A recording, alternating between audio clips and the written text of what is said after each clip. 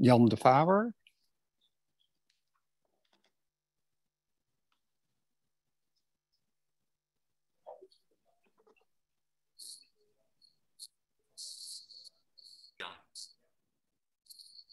Hello?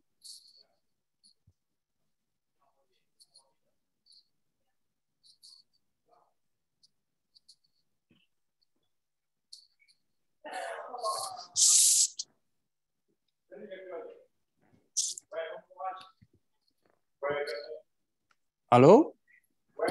Hello? Go ahead, Jan, please start. Okay, ladies and gentlemen, dear colleagues from all over the world, good morning, good afternoon, and good evening. I'm Jan de Faber. I'm the president of the International Pediatric Ophthalmology and Strabismus Council, and I wish you a very helpful and learnful experience with the webinar on myopia, and which we will present in combination with the Chinese Association of Pediatric Ophthalmology and Strabismus. And with that, I will give the word to the president of the Chinese Association of Pediatric Ophthalmology and Strabismus. Please go ahead.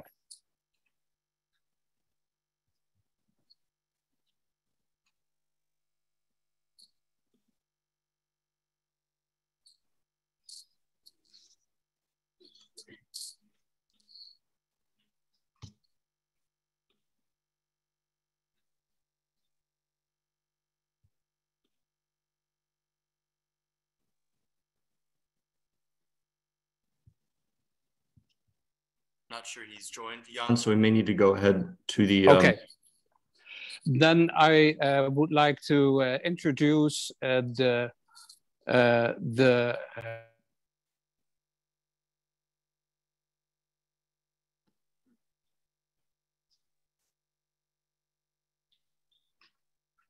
Jan, I believe you're on mute.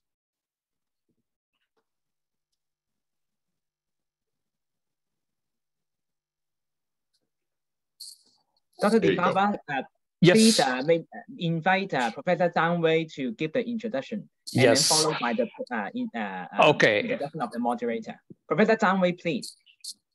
Okay. Yes, Dr. Zhang Wei, Wei Zhang, please enter your moderators of the IPOSC-CAPOS webinar on myopia, please. Go ahead. Okay. Dear colleagues and friends, good morning, good afternoon, good evening. It's my great honor to give this opening remark. Firstly, welcome to CAPOS and the IPOSC joint webinar on myopia.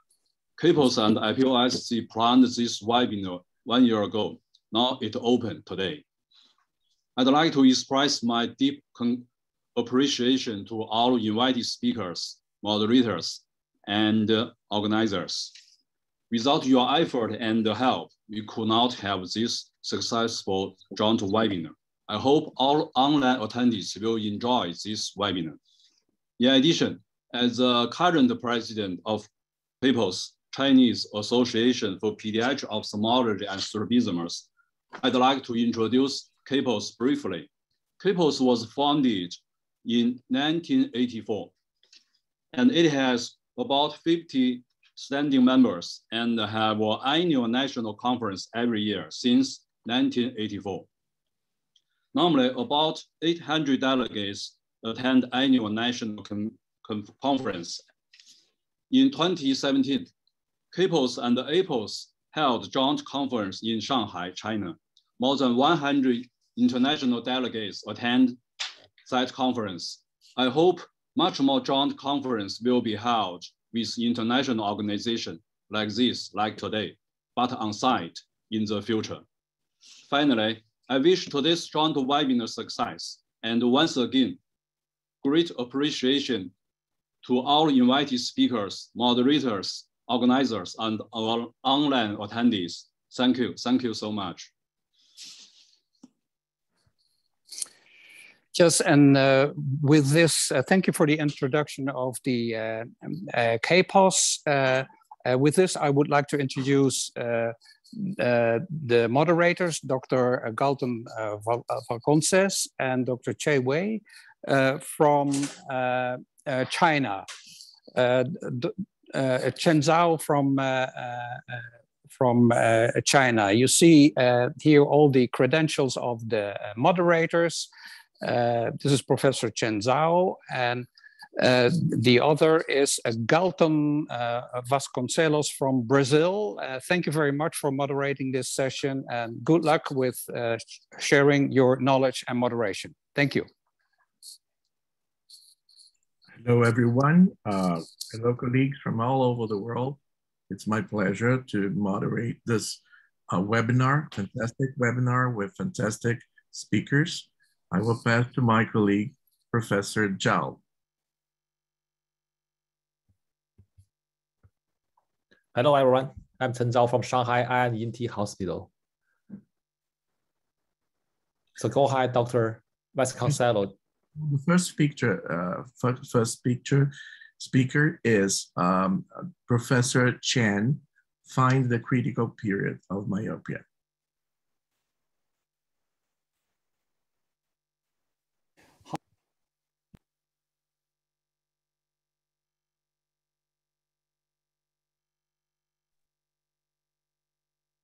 Hi, Mr. President, dear colleagues, good morning and good evening. I'm Dr. Chen from Tianjin Medical University Eye Hospital. Today, I want to talk a story about we should be worried about the eyes problems, outcome from COVID-19, not from virus itself, but from the potential outcome in children that may have the major consequences for the visual acuity later in life. How to discover the critical period of children's refractive changes and formulate more perfect myopia intervention strategies by using this unexpected encounter with the epidemic situation.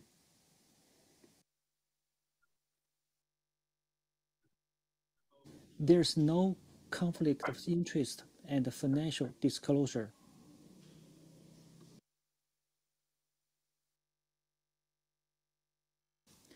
Why is that necessary to find the critical period of the myopia?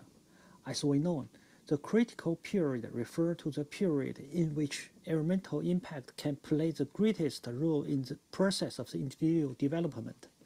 A large number of animal experiments have proved that both refractive system and visual central system have the window period sensitive to the specific environmental factors.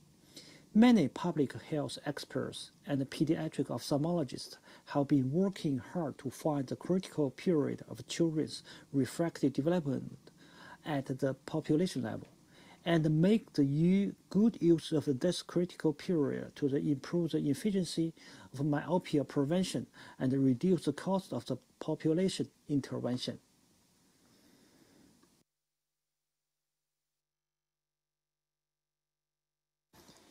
In the past decade, the time that children spend outdoors in bright lights have been identified as a protective factor for myopia.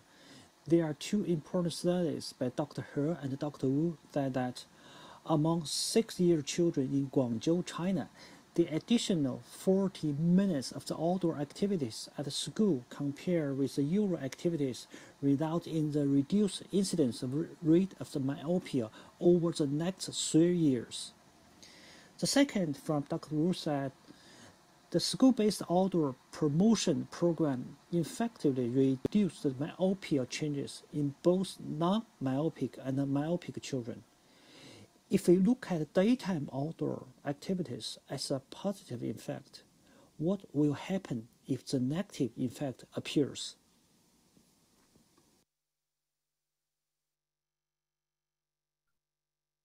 Quarantine home confinements happened all over the world in the first 5 months of the 2020. Some countries did not allow leaving the house at all, like China. Others was not strict. A number of studies report on the lifestyle during this time, including increased screen time and decreased outdoor play by the children during the COVID-19 regulations.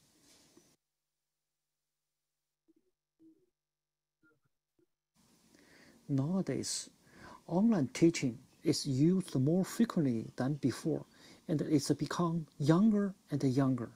Based on our data, their daily online courses hours for 7 to 8 years old is 1 hour, and the time for the 9 to 12 years old is 2.5 hours. 13 and 15 elders kids is 4 hours.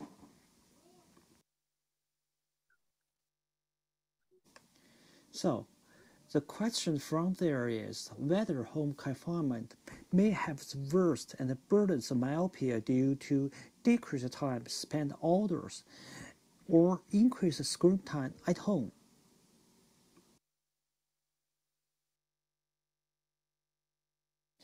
We use a spot for detecting amblyopia risk factors from the 2015 several areas China in different populations.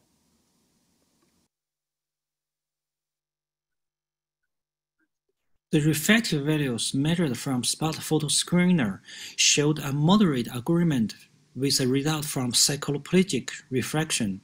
There's an overall myopic shift of the under half diopter.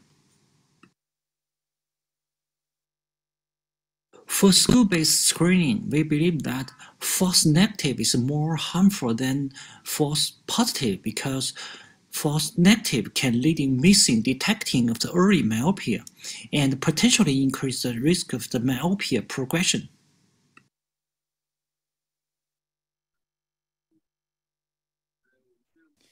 Due to the COVID-19 pandemic, all examiners were trained to perform screening at a safe distance of the 1.8 meters from children, with their arms extended to keep the screener at the 1 meter distance. All examiners and children wore masks during the screening.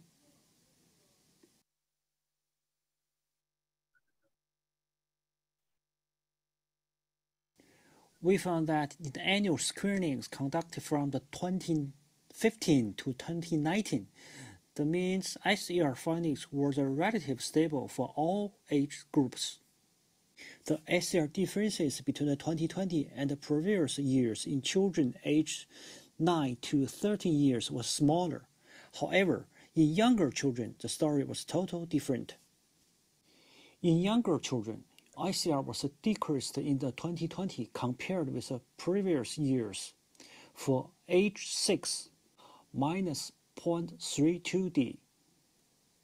Age 7, minus 0.28D.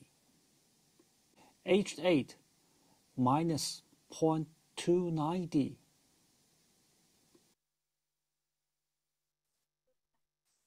Also, we found that myopic shift appeared to be associated with an increase in the prevalence of myopia in children aged 6 to 8 years in 2020 compared with the previous years. The prevalence of the myopia in this age group in 2020 was 21% at 6 years, 26% at 7 years, and 37% at 8 years.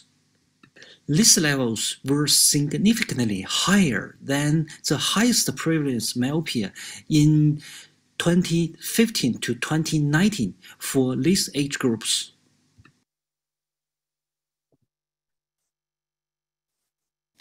Myopia progressions in age 6 to 8 years, but not in the 9 to 13 years. Even the elder children was offered more daily online learning courses. Children aged 6 to 8 may be experiencing a critical period for the myopia development. Within this age window, the plasticity of the myopia is high and the myopia control may be easier. Out of the age window, the plasticity of the myopia is low and the myopia control is harder.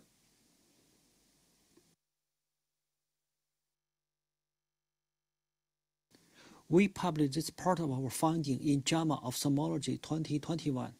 Nearly 90,000 readers and more than 100 media around the world have known our findings. We can look back at the JAMA Ophthalmology publications in 2021, our research with highest views, our metric scores, news and social media attention and citations. This is the greatest recognition of our work.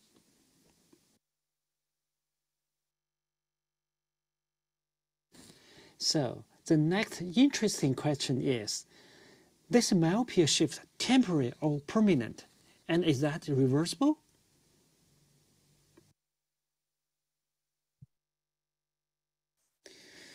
This follow-up evaluated the refractive status and the prevalence of myopia in this population 1 year after the home confinement ended.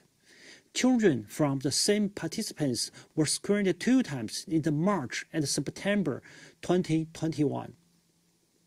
It showed that substantial increases of the ICR in the 2021 are noticed for the children aged 6 to 8 compared with the previous years and is returned to pre-pandemic levels. This myopia shift was not seen in any other years groups. Now, our finding is in review in JAMA Ophthalmology.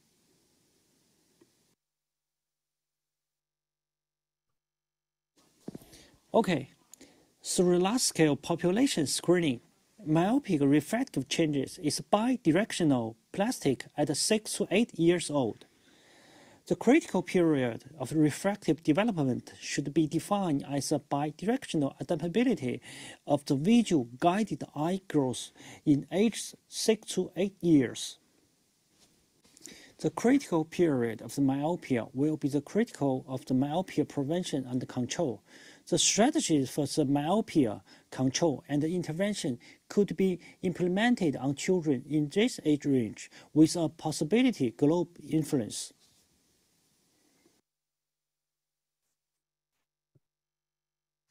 We appreciate the contributions from all collaborators from the Emory University and the University of Michigan, and also our funding resources. Most importantly, thanks to every volunteer on our screening team, we cannot find the result talking about today without their efforts. And thank you for your attention.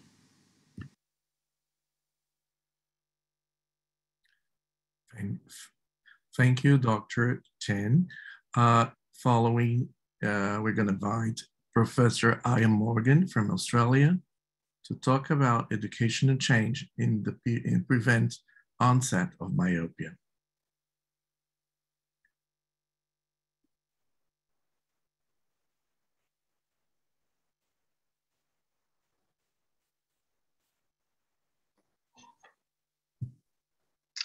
Thank you very much. What I want to do today is to talk about our success in controlling the epidemic of myopia and spend a bit of time talking about changes to the school system that will help us to prevent myopia. I should note that I have a consultancy with Essilor on myopia control, and I've received travel support from Everrising.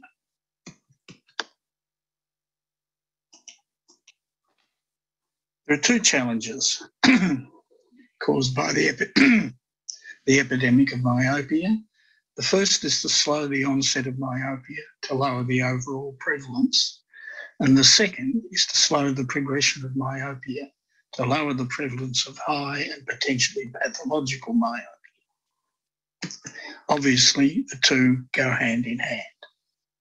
First of all, I'll talk about prevention of myopia progression because we've made a lot of progress in this area and there's been a lot of industry interest in development of new methodologies.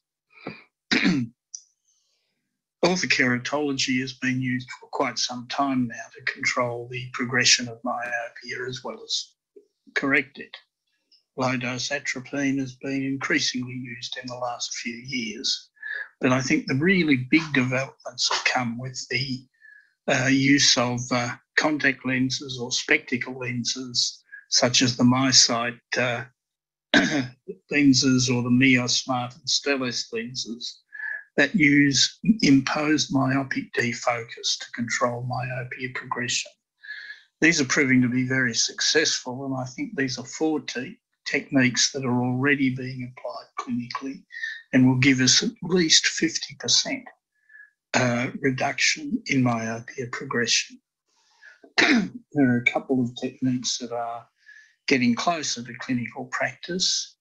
Low-intensity red light therapy, you'll hear a bit, I'm sure, about this from my colleague Mingguang He, and a bit further away from clinical practice yet, but defocused blue light is looking very promising as well.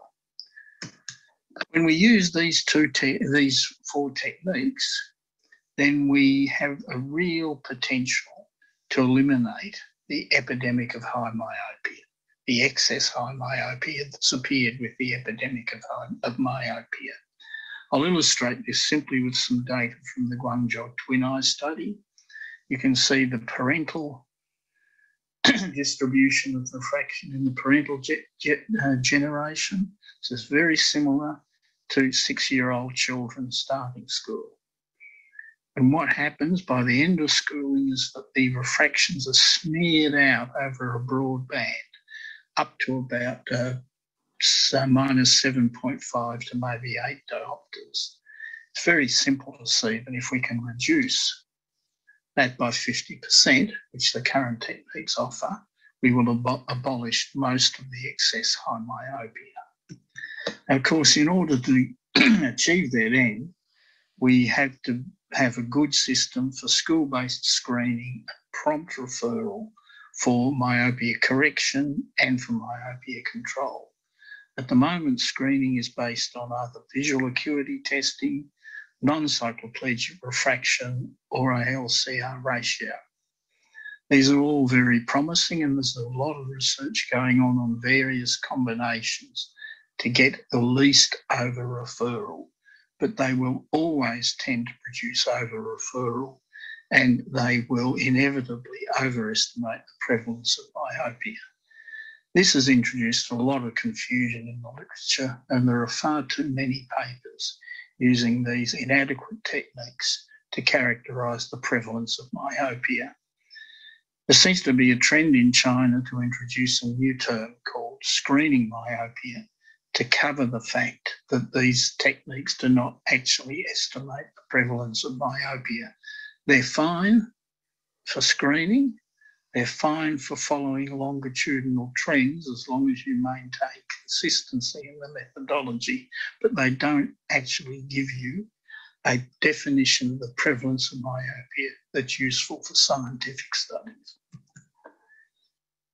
One of the big challenges in this area is the issue of premyopia, which has recently been defined as from plus 0.75 diopters down to minus 0.5 diopters. These are children obviously at risk of becoming more myopic quite soon. One of the things that hasn't yet been properly recognised is that these children are also progressing at a high rate, similar to that of the high rate seen in myopes as compared to non-myopes. You can see this in this data once again from the Guangzhou twin eye study. These are the pre-myopes. These are the myopes. You can see that the rate of change in the pre-myopes is very similar across a range of ages to that in myopes. This makes it really urgent to try and deal with refractive change in this group as well. And this should be a very active area of research over the next few years, in particular to see if the techniques that use with myopes that we currently have will work reliably and effectively with pre-myopes. Turning now to the prevention of myopia onset. This depends on identifying risk factors for myopia. They have to be major factors and they have to be causal risk factors, and of course they have to be modifiable. There are two sorts of factors that have been identified: excessive educational pressures, which I'll come back to in a moment, and deprivation of time outdoors. But we know that children in East Asia and Singapore, where we have clear epidemics of myopia, tend to spend much less time outdoors than children in Western countries, including on weekends and during school holidays. So it's not just a school problem, but school plays a major role. We've known for nearly 15 years that time outdoors reduces the impact of near work, and it also reduces the impact of parental myopia. So it seems to be a very effective controlling factor. It can overcome children who spend far too much time on their work. Now, this has been put into practice in Taiwan since 2010, and I'm sure you'll hear a lot more about this from Professor Wu. I just want to highlight how successful this is turning out to be in Taiwan. These studies, the Myopia Investigation Study in Taipei and the Yilan Myopia Prevention and Vision Improvement Program, are delivering 50% reductions in the prevalence of myopia and of pre-myopia at the preschool and primary school level, measured with good cycloplegic refraction. But I want to turn to the role of schools because this has been largely neglected. Although Taiwan has introduced time outdoors within schools, it hasn't tinkered too much with the overall characteristics of the school system. Kathy Rose and I, back in 2013, pointed out that there are particular characteristics of East Asian school systems that lead to high educational performance, but are also linked to the development of myopia. And I'll concentrate on the ones in red here: early onset of homework and heavy homework loads from the preschool level on. Key schools and selective academic pathways that set up competition for places, and the extensive use of private tutoring schools as part of that competition. Modifying these factors in the school systems, it's likely to have a profound effect on the prevalence of myopia. Now, many of you will know that there have been recent initiatives in mainland China to reform the education system, not driven by the need to control myopia, but to control other undesirable aspects of the load on parents and on students. This is known as the double reductions. Now you can see that the same words crop up: bans on homework, reduction on homework, ban on selective classes, reduced homework, fewer formal examinations, an effective ban on coaching or cram schools, more time outdoors for children. All of these things will help to bring down the prevalence of myopia. One of the most significant may be the move to full service schools, where schools provide care for children outside of the teaching hours. In China at the moment, the debate around this issue seems to focus on using this time for supervised homework. But I'd suggest it is a great time to get children outdoors. And this is something that people concerned with preventive approaches to myopia should be pointing out. It is vital to use some of that time to prevent myopia by getting kids outside more. In conclusion, we're in a good position to control the epidemic of myopia. Control of progression is now possible, but it requires prompt referral of children. In terms of prevention, increased time outdoors is working as an intervention to bring down the prevalence of myopia. And the challenge is to find sufficient time in a busy school day to incorporate increased time outdoors. The recent changes to schooling in China look very promising. They need to be closely watched and their effects on both educational outcomes and myopia monitored. I'll leave you with an optimistic prospect. In the last national screen in China, a Chinese school was detected with no myopia. It's a school that has 3 hours of outdoor games every day. And this will hopefully be the future of most schools in China. Thank you. Thank you, Dr. Morgan, for your wonderful talk. It's very nice for having you join this webinar. So we will leave all questions, comments toward the end of this session. We are going to have panel discussion at the end. So our next speaker would be Dr. Yunping Li. She is Associate Professor and the Chief of Pediatric Ophthalmology and Strabismus Division in the 2nd Xiangya Hospital, Central South University in China. So she will be talking about vitamin D and myopia, a OCT study about the retinal nerve fiber layer thickness myopia with vitamin D deficiency. So Dr. Li, please go ahead. Hello, everyone. I'm going to speak today on the topic Vitamin D and Myopia, an OCT study about retinal nerve fiber layer thickness in myopia with vitamin D deficiency. I'm Yunping Li from Ophthalmology Department, 2nd Xiangya Hospital, Central South University, China. There is no commercial conflict of interest. Myopia is an important public health problem worldwide, and it's becoming increasingly prevalent globally. It can lead to various complications, including glaucoma, retinal degeneration, retinal detachment, and maculopathy. All these complications can increase risk of visual impairment and blindness. Myopia is among the most common reasons for acquired blindness in East Asian countries. Myopia is a complex disease. Both genetic and environmental risk factors are involved in. Epidemiologic evidence indicates there are 3 major risk factors for myopia. The first one is education. More education means more myopia, especially in Asian countries. The second one is time spent outdoors. The third one is use of computers and smartphones, which can be regarded as combined near work and deprivation of outdoors. Time spent outdoors is among the most important risk factors.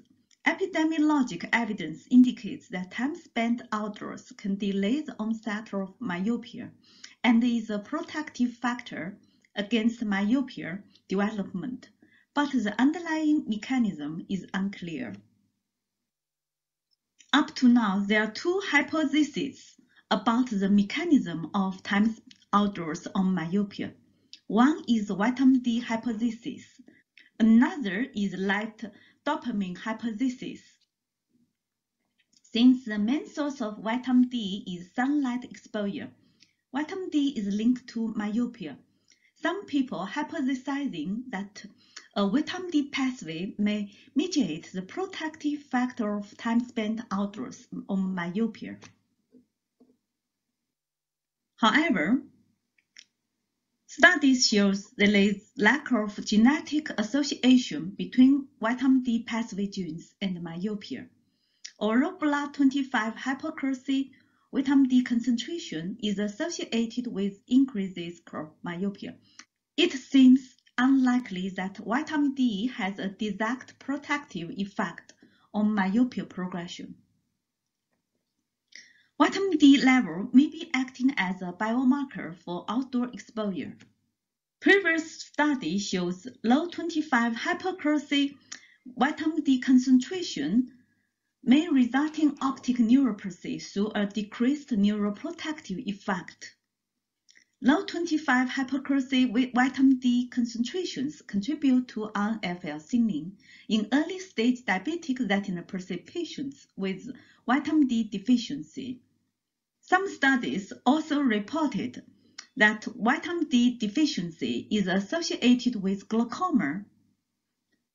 Individuals with myopia have an increased risk of developing open-angle glaucoma. In clinic, measurement of peripapillary retinal nerve fiber layer thickness via OCT is a valuable tool for the early diagnosis of optic neuropathies and monitoring the progression of glaucoma and the extent of glaucomatous damage. We are interested in the relationship between vitamin D and NfL thickness in myopias. For this, we did a small preliminary study. The purpose is to determine whether low serum 25 hypocrisy vitamin D concentration was associated with NfL thickness among myopic teenagers, 57 healthy myopic children with vitamin D deficiency, we call VDD Group 1, and 63 myopic children without vitamin D deficiency, we call Group 2, were included in this study. All patients were examined by the same ophthalmologist. Mean NfL and quadrant NfL thickness were evaluated by OCT. Vitamin D levels were measured by using a radioimmunoassay. Vitamin D deficiency was defined for 25 hypocrisy vitamin D concentrations less than 50 mmol per liter, according to the definition of the World Health Organization.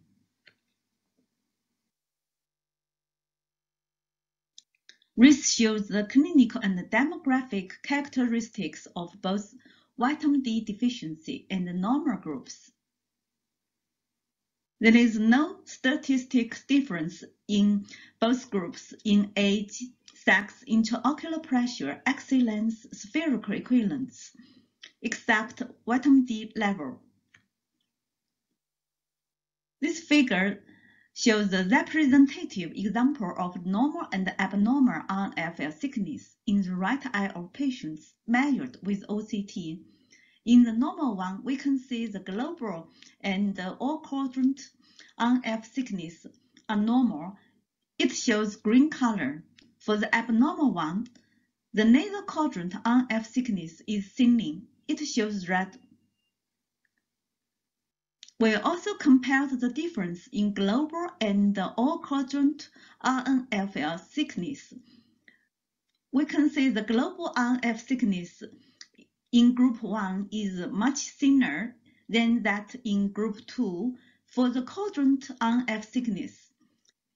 The supranasal, nasal, and the inferior nasal NF thickness are also thinner in Group 1 compared to those in Group 2, especially for the nasal NF thickness. This figure includes all the statistic difference in NfL thickness, including global and all-quadrant NfL thickness. We also confirmed that there was a significant correlation between the nasal RNFL thickness and the serum 25 hypocrisy vitamin D concentrations. The correlation factor is 0.55. The difference is significant. Research evidence already shows myopic eyes are usually complicated with structural changes, such as thinning of the peripapillary NfL and the deformation of the optic nerve head. In our study, we found myopic children with vitamin D deficiency had thinner NfL than myopic children without vitamin D deficiency, particularly in the nasal quadrant NfL. Therefore, we suggest low vitamin D may contribute to NfL thinning in myopic children with vitamin D deficiency. We will further follow up with teenagers and see whether myopic teenagers with vitamin D deficiency have more risk to be suffered with glaucoma or glaucomatous damage. Certainly, this is a very small cohort study, only recruiting 120 participants and may have resulting lack of statistical power. A well-conducted, multicentric and longitudinal observation cohort study is needed. Take-home message. No serum 25 hypocrisy vitamin D concentration was associated with reduced global NfL thickness, especially the nasal quadrant NfL thickness in myopic children with vitamin D deficiency. Vitamin D may function as a neuroprotective component for optic nerve in myopia.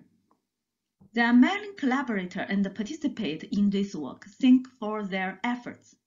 Finally, thank you very much for your attention to this presentation.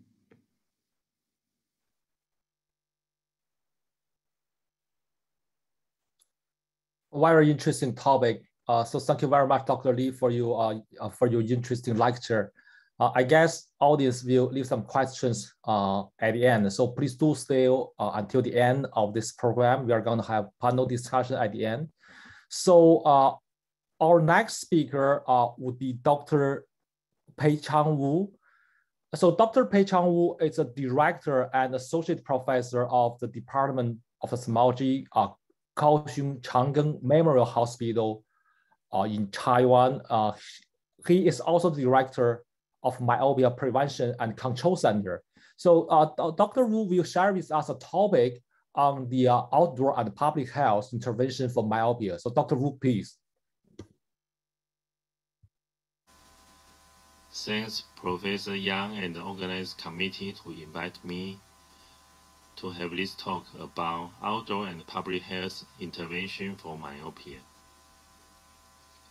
WHO had warned half of the global population, 5 billion people, will become myopia in 2050, and 1 billion people will be high myopia, greater than -5 diopter.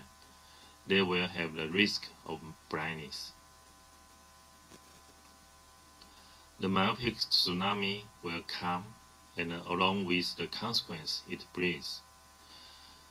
Therefore, not only the treatment of myopia complication, but also the importance of prevention to reduce the high myopia population.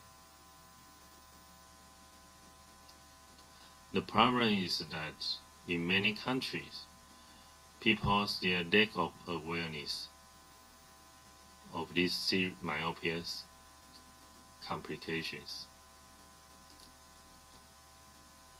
Moreover, many people misunderstanding that laser refractive surgery could cure myopia. It is also a big barrier.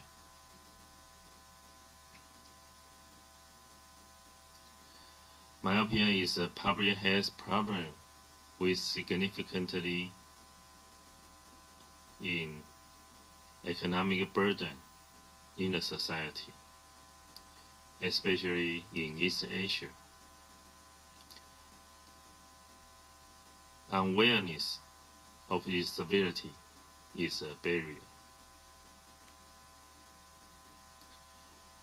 So what is the strategy to prevent myopia in public health? Professor Morgan recently published the Identify Major Risk Factors for Myopia, including education and current school, and possibly screen time. The only and major protective factor is outdoor activities. The strategy to prevent myopia is to promote outdoor activities. Previous ROC study showed the increased 80 minutes per day outdoor time could reduce the new onset of myopia up to 50%.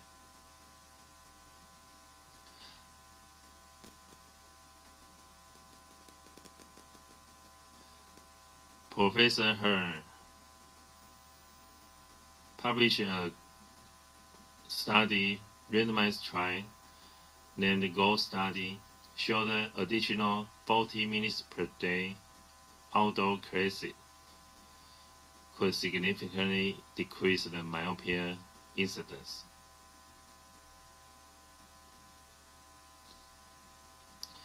Our school-based cluster randomized trial encourage children to go outdoor 11 hours per week, measuring their light intensity in daily life.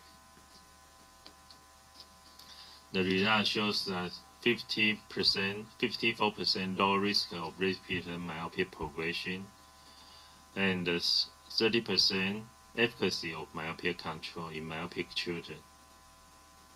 The effect could be achieved even with low to moderate light intensity, such as in hallways or under a tree.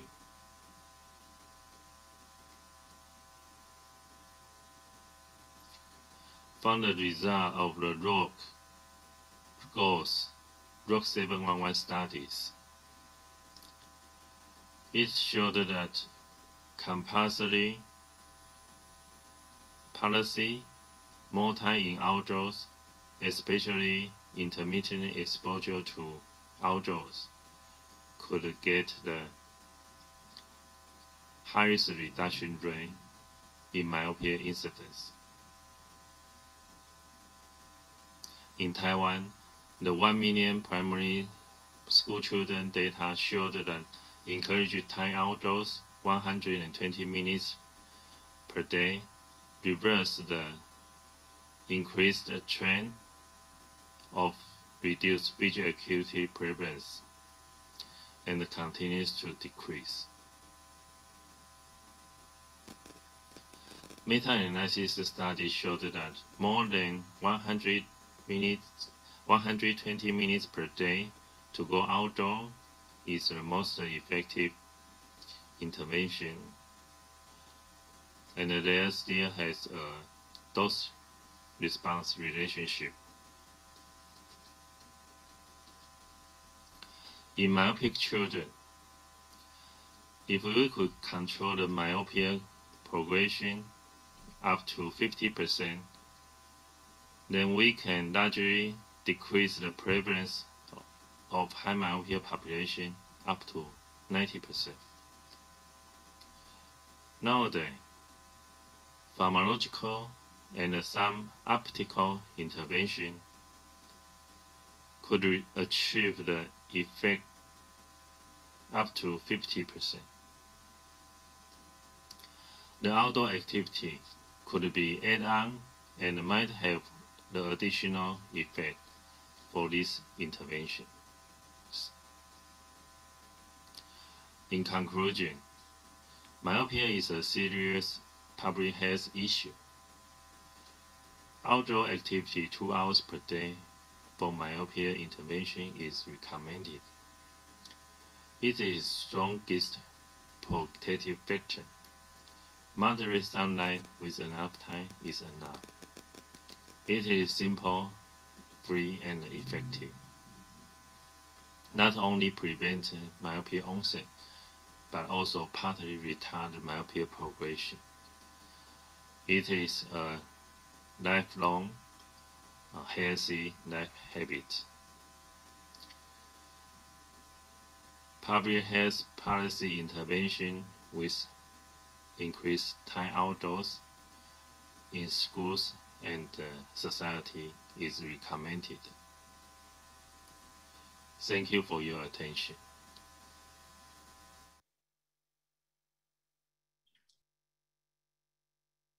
Congratulations, Dr. Wu.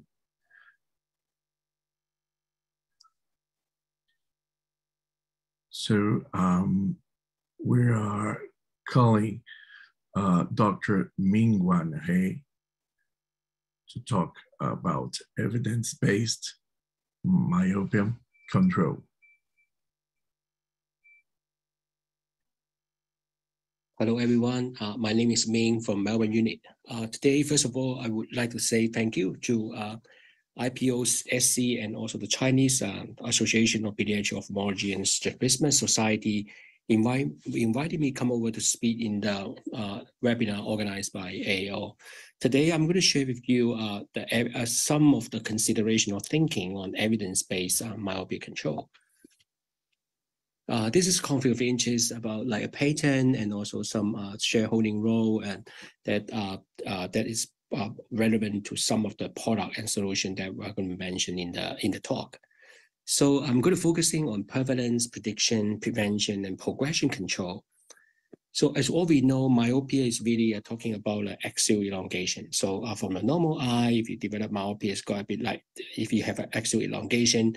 If it's extreme or excessive axial elongation, you have high myopia, that would significantly increase the pathological change of the bed of the eye, the fundus.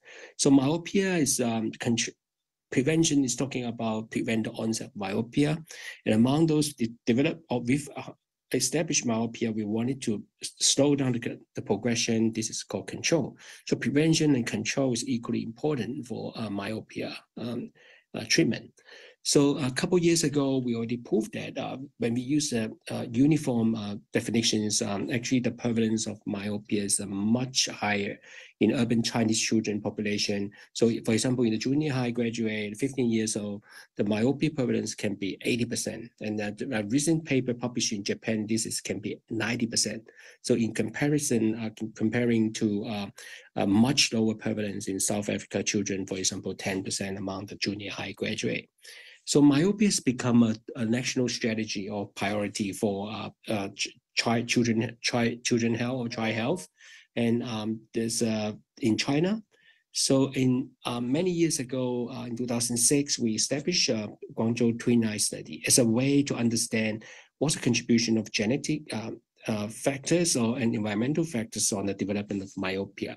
So in this Guangzhou Twin Eye study, we actually enroll a large group of young twins, 7 to 15 years old. And then we managed to annually examine them from 2006 all the way to 2018. So we're talking about 12 years annual visit for these twins.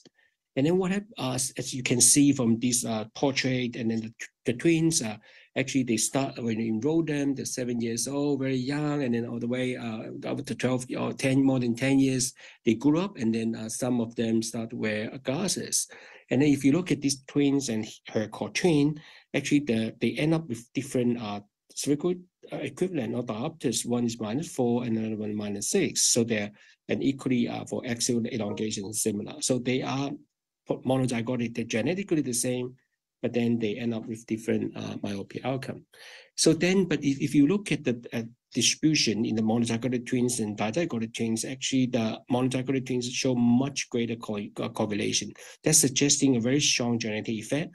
So when we look at the baseline, I mean the longitudinal change of the spherical equivalent among these twins, actually what we observe is that from time to time, and then from baseline to 8 years follow-up, actually the mean of the spherical equivalent switch to myopic, like a myopia shift, and then the variation significantly increase. And then from the heritability analysis, we kind of proved that if someone got -10, another one got -0.5, among this variation, a lot of this variation can be actually explained by genetic background. So, and also the twins give us opportunity to really observe what happened before and after the onset.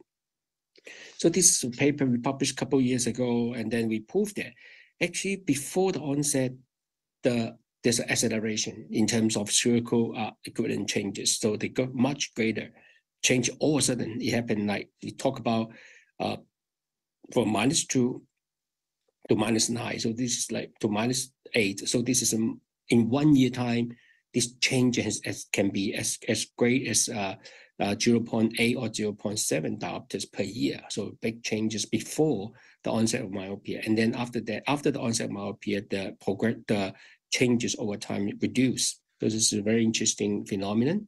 And then in clinical practice, we understand that if some children, 7 years old, -2 diopters, and the 12 years old, -2 diopters, we understand this, the younger one, the early onset one got a much higher risk of developing high myopia in adulthood.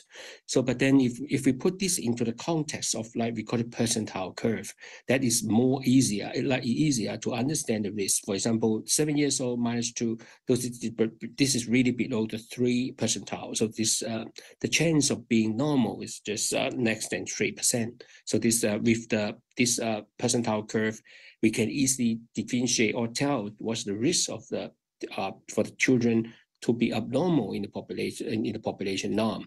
And then similarly in the twin cohort, we kind of proved that with this long-term longitudinal study data, we proved that if someone got like onset of myopia 7 or 8 years old, so the chance of having myopia when they reach 18 years old is, like we talk about, greater than 50%. But then if someone got myopia onset very late and 13 years old, so the chance of having myopia in adulthood, like 18 years old, so it's all very low, 3% only. So similarly, we can also predict what is the diopters, the medium and variation of the diopters. For example, for someone with age, early onset, 7 or 8 years old, early onset myopia. So in 18 years old, the mean of the or medium of the diopters would be -6. But then for someone with very late onset of myopia, like 15 years old, and then it will end up like only -2. Most of them are just -2, and for 18 years old. So then we also further prove that actually the baseline or age-specific spherical equivalence is very important predictor for predicting who will develop high myopia in 18 years old. And then also the genetic data, like the genetic genome-wide association, like SNP data, is not that helpful as long as we have the age-specific spherical equivalent data. So then also in China, we run a long-term, like about 10 years high myopia registry study. Every 1 other year, we examine them, about 900 high myopia patient. And then we prove that actually the MRI scan on the eye shape or ocular shape is a good predictor, very important predictor for development of pathology changes like diffuse atrophy or even like petratrophy and other changes.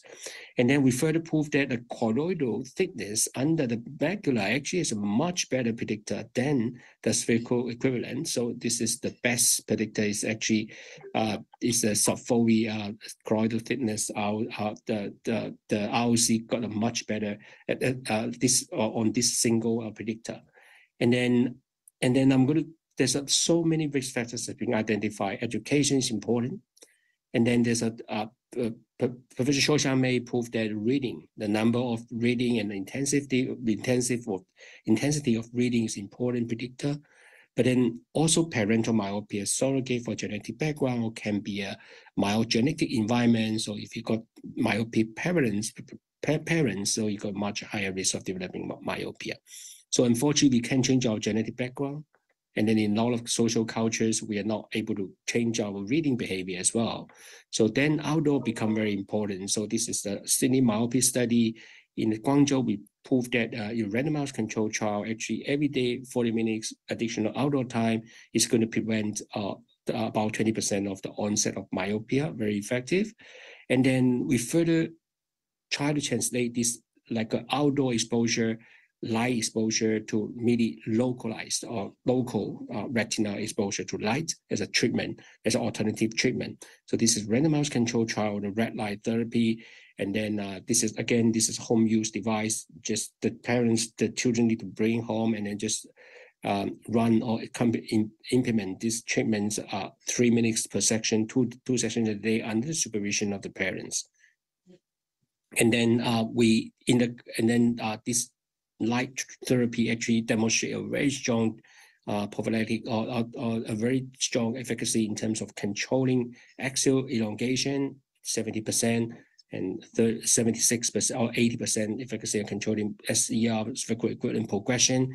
When the compliance is good, like 75%, so the control on the spherical equivalent can be 90% control on the spherical equivalent progression, and then there's not much side effect demonstrated. And then we also see choroidal thickening, and then also interestingly, we observe significant axial shortening. Like we talk about reverse of myopia at a certain degree, and then the possible mechanism may be associated with scleral hypoxia. And then the take-home message is myopia should consider both onset and progression. Predictions enable us to identify who need more aggressive treatment. And then outdoor is effective for prevention. And then there's optical pharmaceutical treatments for myopia control. And then this repeated red light therapy can be an alternative. Thank you so much. Very nice talk and very nice papers. Thank you very much, Dr. He, for your wonderful lecture. So again, we are going to discuss at the end of this session. So our last speaker of this webinar would be Dr. Jason Yan. So Dr. Yan is the head of pediatric ophthalmology and Strabismus service. It's my great pleasure. In Hong Kong Eye Hospital, and more important, he's currently the Secretary General of Asia Pacific Strabismus and Pediatric Ophthalmology Society. So Dr. Yan will be talking about low concentration atropine drops for myopia control. So please go ahead, Dr. Yan. Jason Yan is the brilliant mind behind the training and education committee. So many of these wonderful webinars are under his supervision. And so I want to thank you as well. Yeah. Pleasure to present to you today the low concentration atropine drop for myopia control. I have no financial interest to disclose. Two very important, the ATOM study, the Singapore ATOM study is very important in establishing the use of the atropine for myopia control, in particular the ATOM 2 study, 0.5%, 0.1%, and 0.01%. It brings the interest of using low concentration atropine for myopia control to the world. However, after the ATOM study, there are still remaining some important questions to be answered. Are there any efficacy compared to the placebo group? Are there any concentration dependent response? What are the optimal concentration? Are the long-term efficacy better, especially during the second year or third year? Are there any effect on the cornea and lens power? Are there factors associated with the treatment response? Any biomarker? Should we continue the treatment after 2 years? And any rebound effect and any longer-term efficacy for atropine? And so today I would like to share with you some of the results from our LAMP study, which we started in 2016, and we recruited 438 children 4 to 12 years of age in 0.05%, 0.025%, 0.01%, and placebo group. And up to now, we reported 3-year results, and so we follow up every 4 months.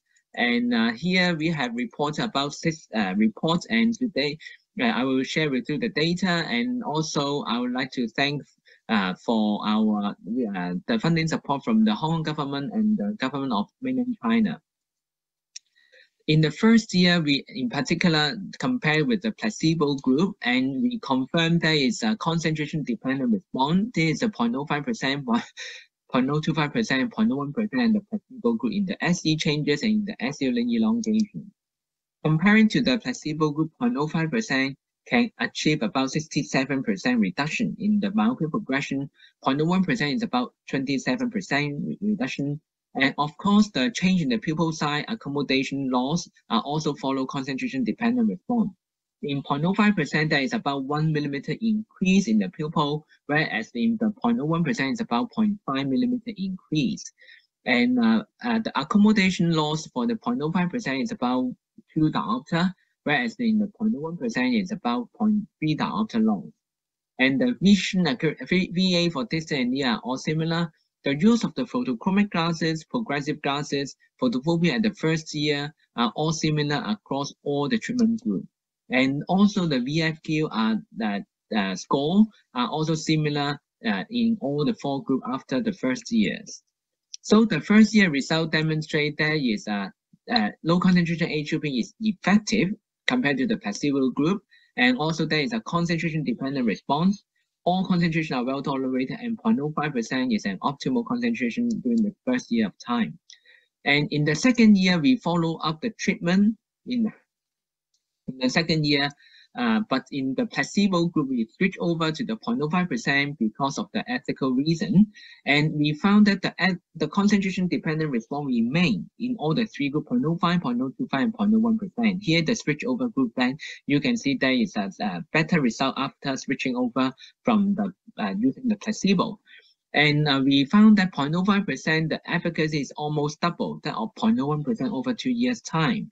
And the efficacy during the second years are clinically similar to that of first year, in particular to 0.05% and 0.025%.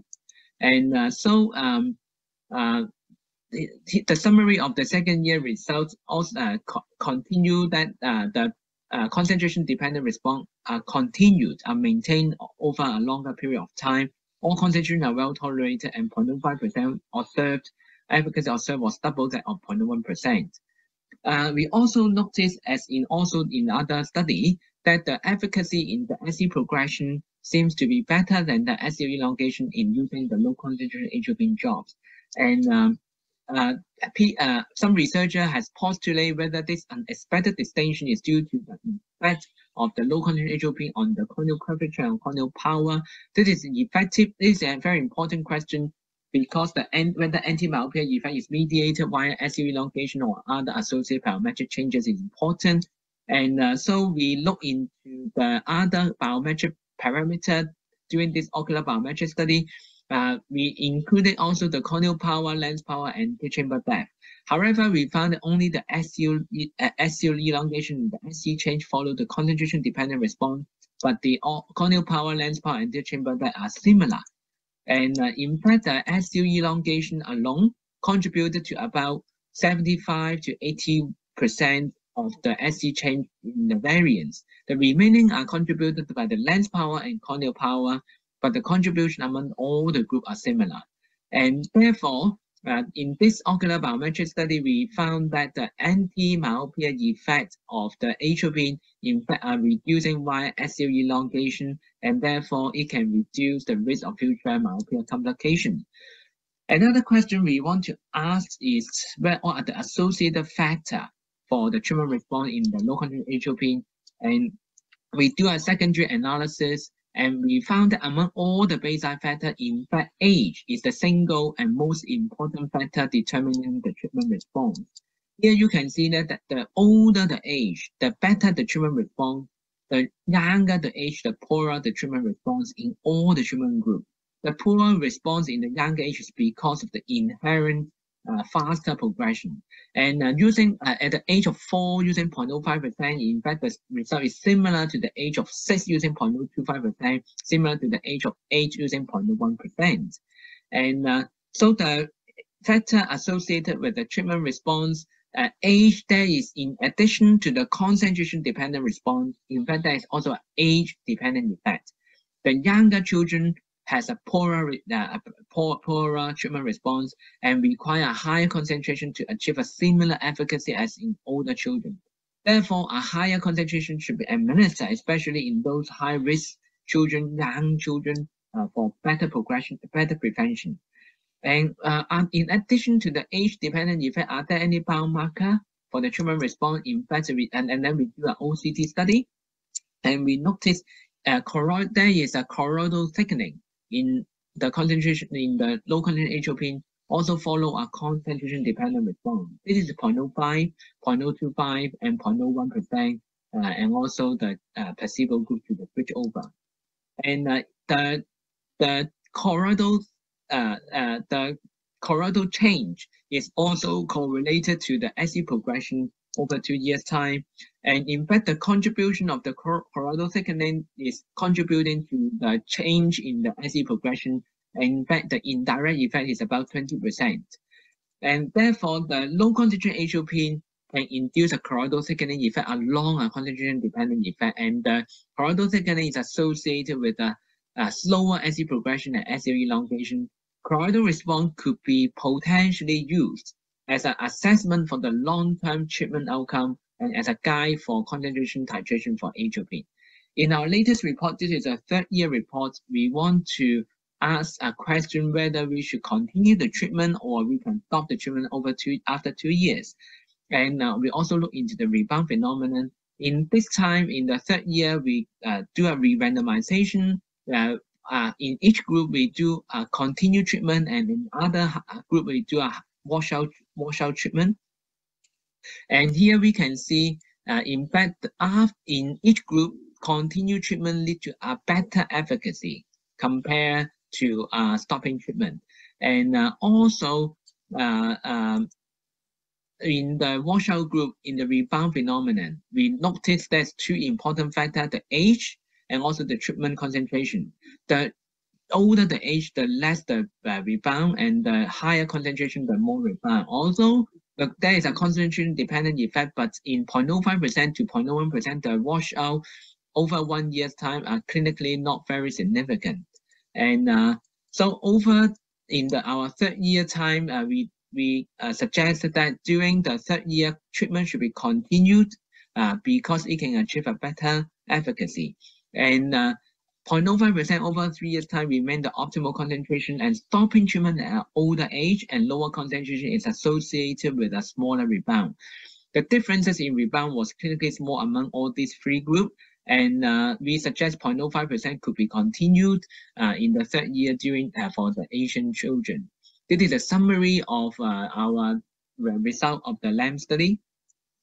And I would like to stop here and thank my department and my team, especially Professor Kevin Peng, Professor Kevin Tan for all the support and guidance, and Professor Chen Gai, Dr. Kim Gawai, and Ms. Mandy for their co-work, and we work together on the LAMP study, Hong Kong Children study, and Hong Kong Children Eye Genetic study. So thank you very much for all your attention. Thank you. Thank you very much, Jason. Wonderful talk. Dr. Zhao, any remark? Yeah, very nice talk. Very informative and very solid evidence. So thank you very much, Dr. Yan. I believe all speakers have finished their talks, and some audience have raised some questions, and some of the questions have been answered in the Q&A box. And I think we should move to our panel discussion. So any questions or comments will be welcome. I have a comment based on the questions people post. People are very interested in sunlight exposure, how to prescribe it, how to advise it, with or without sunglasses.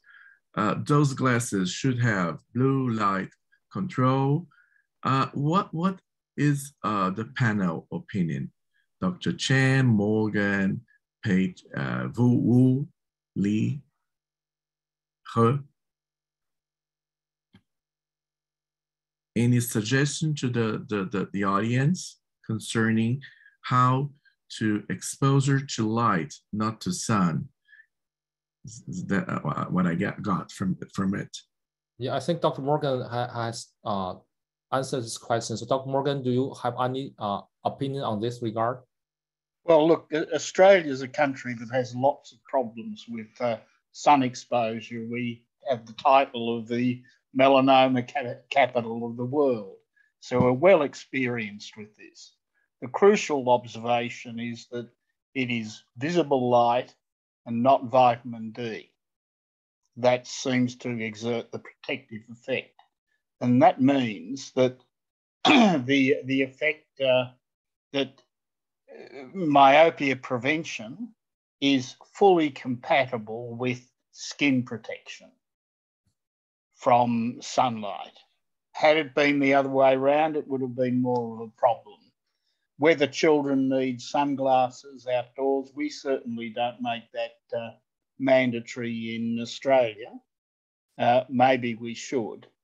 But good sunglasses will let through visible light, but cut out vitamin D. So I think good sunglasses, you can get cheap ones that are much worse, but good ones should be, once again, fully compatible with prevention. Dr. Wu, any comment on that? Yeah, in our study, we had showed that we don't need to exposure to the very strong sunlight because the light intensity is over 100,000 lux. So, but in our study showed that just only in the hallways or in under the tree, we can with enough time, then we can get the effect, especially for the myopia prevention and for the myopia control. So I would also suggest that if children go under the very strong sunlight, they did not have to have the hat, or maybe you can use the sunglasses. Even though just behind the sunglasses is around 6,000 lux exposure. So Professor Xian Mei Su had done a study showing that it's also effective for the outdoor exposure. Thank you. Okay, good. So I have a question for Dr. Mingguang He. Hey, Dr. He. Dr. Hi. Yeah, yes. So very interesting talk. Your right leg therapy, in your talk, you say that your right leg therapy is it sounds very interesting. So do you think that it can be combined with any other kind of treatment such as atropine or also K? Can it be combined? Yeah, thank you so much for the question. So actually in Zhongzhang Ophthalmology Center, we are running a clinical trial. We're looking at the children who did not respond to ortho-K. And then we randomized them to continue ortho-K. And then also another group is we just add the red light treatment. So actually we observed there's a very strong synergic effect when you combine ortho-K and red light. But then in general, we don't recommend a combination of even low dose atropine and red light, because with the low dose atropine, it would change it may not dilate the pupil, but then it would change the light response, the pupil response to light. So sometimes if the pupil is too big, then we're a little bit worried about overdose issues. So in short, a combination of ortho-K and red light will see a very strong synergy effect. But then we don't recommend a combination red light with the even low dose atropine. Thank you. Well, thank you very much. Dr. Jason, what about combination? People are asking about combination of treatments, especially when you have this second year, third year. Would you recommend, is there any clinical data concerning that combination of treatments would make the response better in between the second and third year? And another question happened was people people under 4 years old with a -2 myopia or myopia that this child can cope well. Should we think of prescribing atropine or wait and observe it? Thank you, Galton, for the questions. I think with now more tools that we have for myopia control, combination therapy should be the way moving forward. And in view of to hope to have a more powerful effect on the control. And the myopia control is age dependent.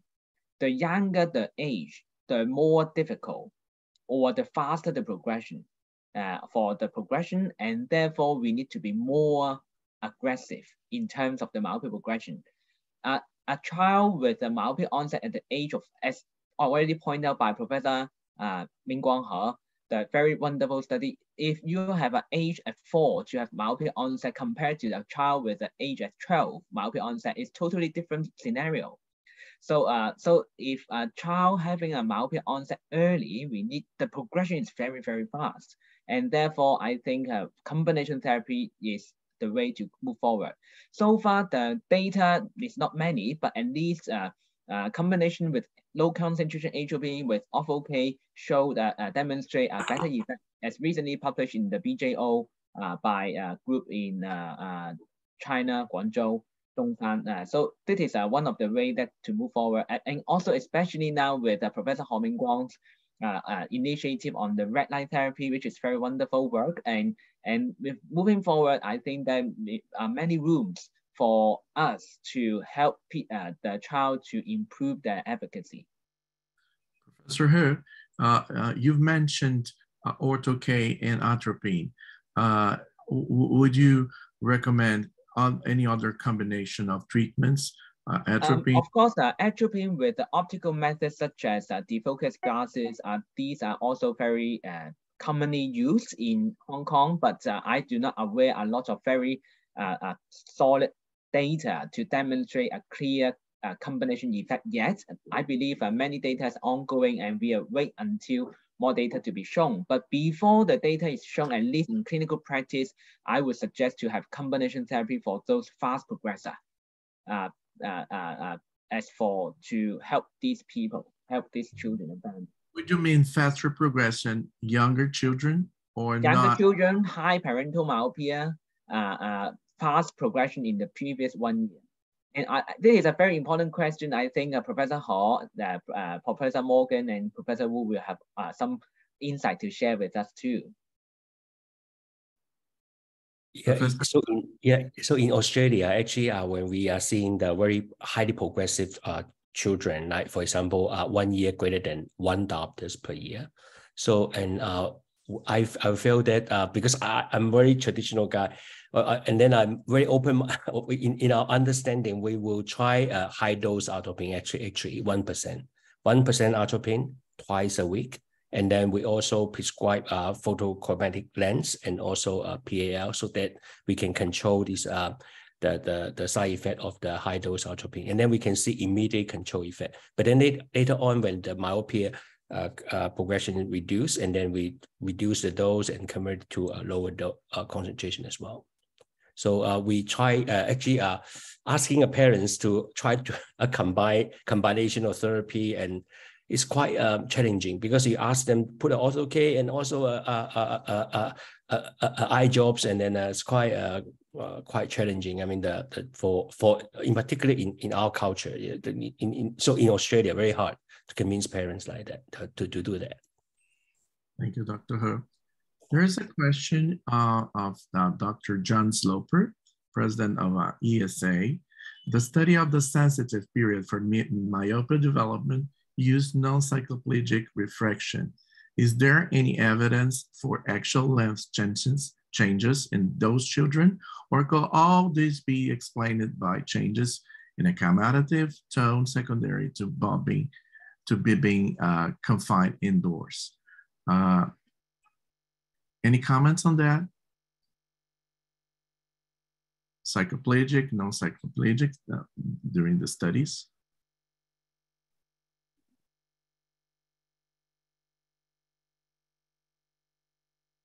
So we're trying to answer your question with more time.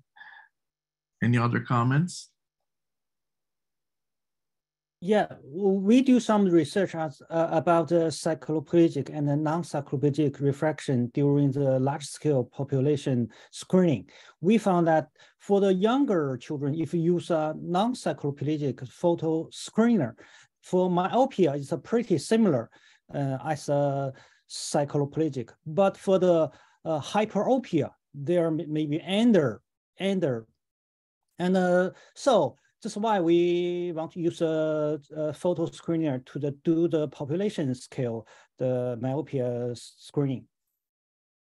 Pretty same. We do some of the research, compare the cycloplegic and non-cycloplegic before and after cycloplegic. That's my comment. Thank you, Chairman.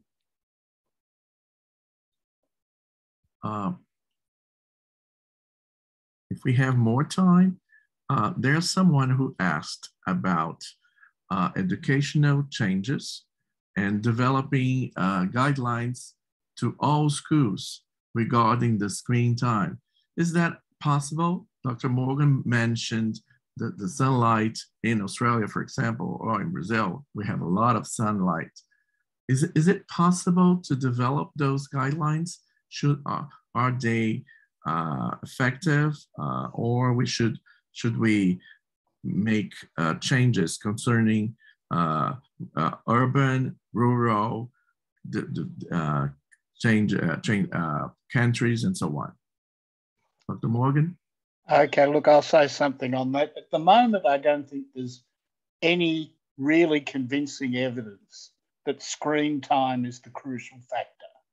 And one simple reason for questioning its role is that we had an epidemic of myopia in East Asia before we had screens. Yeah, this was appearing back in the 70s. It was well established in Hong Kong by that stage, when even just things as simple as personal computers were not in common use. You know, screens are a really recent phenomenon. So you can get an epidemic of myopia without screens. Whether we need guidelines, therefore, to control screen use is, I think, at the moment, an open question. Education authorities love controlling screens because it means they don't have to do something about the education system and get kids outdoors more. So I think what we do need at the moment are very clear guidelines about amounts of time outdoors and in what circumstances, how much, what sort of light level, as Professor Wu's work has raised, what sort of light level do we need to get a practical preventive effect when you're getting children outdoors? I think guidelines there are much more important at this stage than limits on screen time, except, of course, in the sense that screen time stops children from going outdoors. Thank you. Thank you very much. Well, there's still may I also ask Professor Morgan to comment on the psychoplegic use for the refraction in terms of myopia? It's a big question, but basically, when people are basing their results on large-scale screening, then it's very difficult to systematically use cycloplegia in large-scale screening. But there are issues when you measure without cycloplegia, and in particular, you have the phenomenon of pseudomyopia. And I have the same sort of question about the study of the effect of the COVID quarantine. Is this a response that's largely mediated by excessive accommodation, which can then relax once children are out of quarantine? I think, and this is a remark I'll address most of all to our Chinese colleagues, I think you can get a certain amount of information from building on large-scale screening, but I think there's also a very strong case for doing smaller, very dedicated studies where you use solid cycloplegia, because that avoids any ambiguity in the answers. You mean, Dr. Morgan, you mean, when you mean cycloplegic, there is a question on that. Would you mean tropicamide and cyclopentolate, or both combined? Or what would you suggest for a following study? Well, I think there's a lot of experience with this in some pretty large studies in China. And I think the important thing, when you're doing a scientific study, we're not talking about public health exercises here. When you're doing a scientific study, you need to assess how effective the cycloplegia has been. And the pretty standard protocol, certainly used in the Guangzhou studies, is to look for pupil dilation and the absence of a light reflex. And if children do not meet that criterion, then you simply do not include those results because they are likely to be contaminated by inadequate cycloplegia. Whether then you have to be pragmatic. We know that children with very light eye colours are much easier to cycloplege. Where there are much darker eye colours, you need to push it harder, but the bottom line is always assess how effective the cycloplegia is. Thank you, Dr. Morgan. Okay, I think there are still many questions not be answered in the Q&A box, but we just got alert that we have to wrap up in 5 minutes. I think there's still one interesting question in Q&A from Louisa. So this question is, does iris color influence the decision for choosing atropine concentration? So anyone have any idea on this? I think this is probably the last questions we can answer. Does iris color influence the decision for choosing atropine concentration? I think Augusto in UK, United Kingdom, they're running a study. They're trying to understand what's the effect of the low dose atropine on European children. They're running the study. I think the data is pretty much ready, and then they should be able to publish it very soon.